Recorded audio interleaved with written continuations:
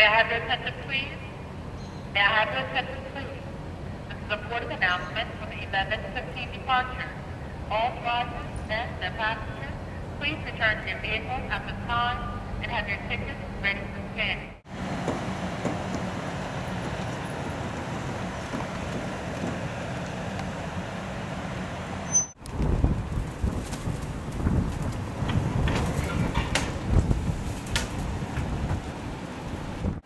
Hey, how's it going? Good to see you. Russ? I'm Russ Allen. Hi. How you doing? Well, we're really looking forward to the investigation here tonight. This is an awesome place. I've been reading about this for years. All the paranormal stories and the history of this place is awesome. Awesome, you hear me? So we're all excited about this, and we're hoping to get something good tonight. It's cloudy, most of the things that have been seen. It's a rainy night. Perfect. It's a perfect night for this. So we're going to go over the history about this place, and we're going to do a walkthrough. So come along with us. Russ, could you go over the history of things? Okay.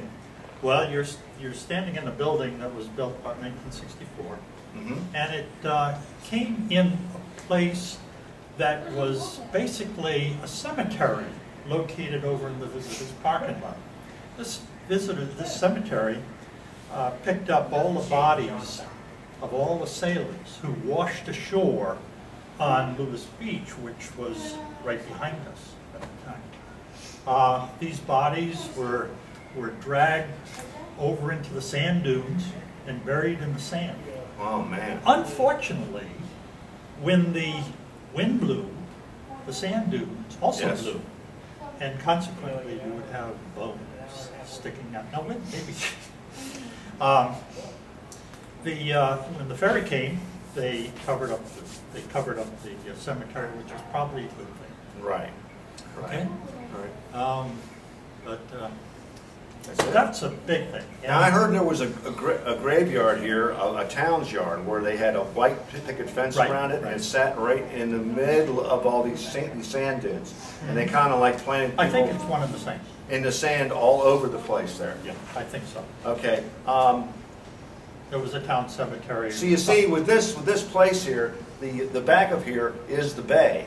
All the bay people that died on the bay washed up here on the shore. All the people that died in the river down here washed here on the shore, and all the people that died in the ocean here on the shore. So they got all these dead people and didn't know what to do with them, so they buried them in the sand because they did not know them. They tried to identify them, but if they couldn't, they ended up here. If they did identify them. If they did. If they did identify them, then the name, the identification was provided to the local churches, and the churches rotated responsibility of to notifying the next of kin of these soldiers or these sailors.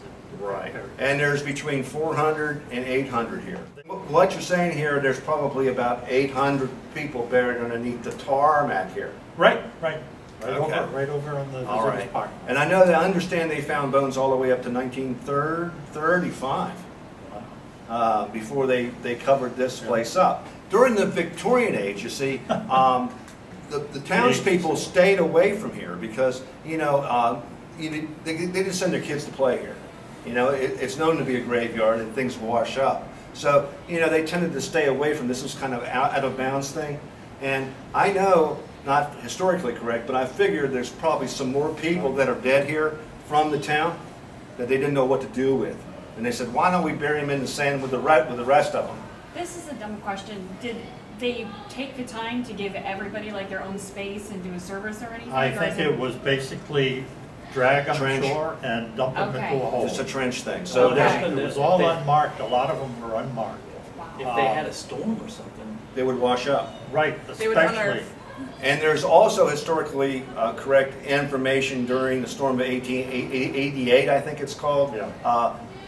About 100 bodies washed up here at once. Yeah. Also, people froze on the boats. I know it's hard for you to believe, but they froze on the boats during the dead of winter, and they actually were ghost ships. This was a blizzard of 1888. And they actually floated in here all frozen up. Yeah. So it was a really bad scene here with people being washed up.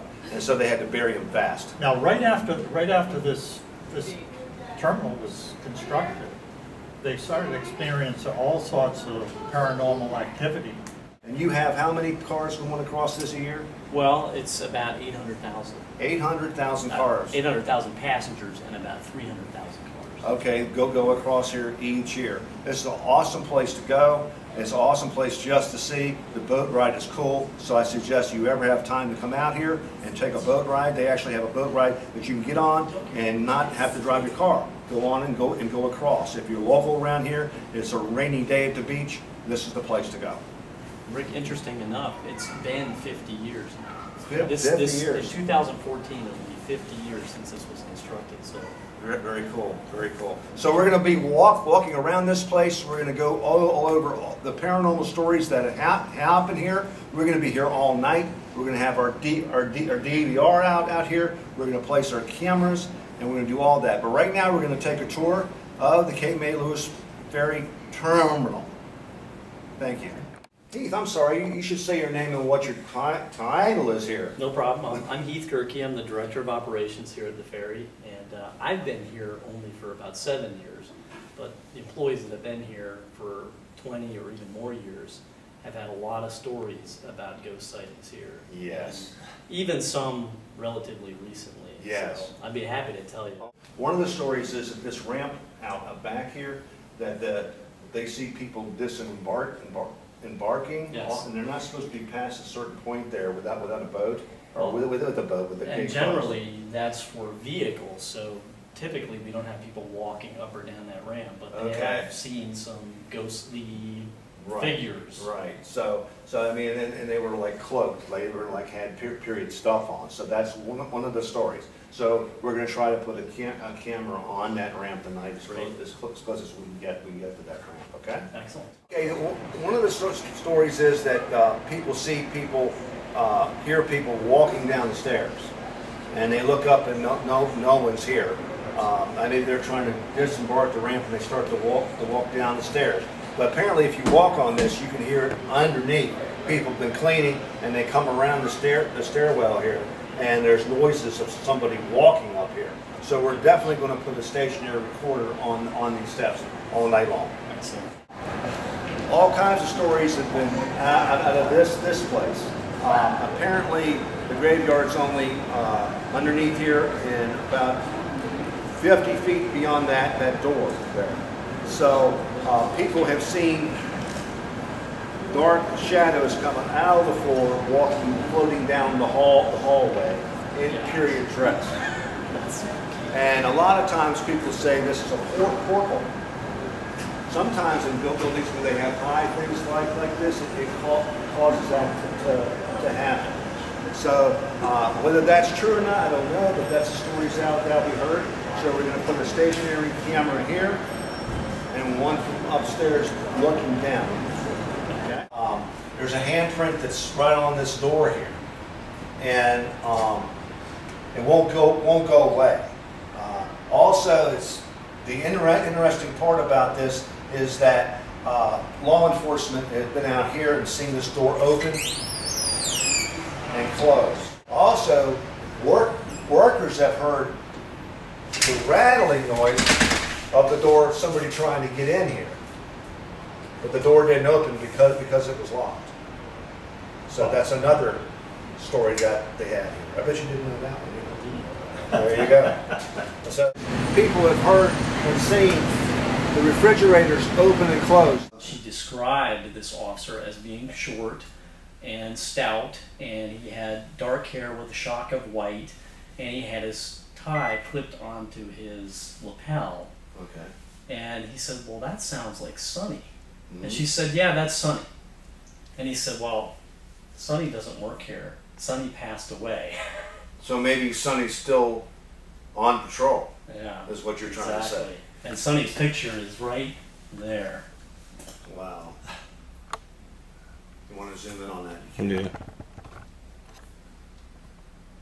So keep an eye out for that guy. Still on post, still patrolling, trying to keep the peace.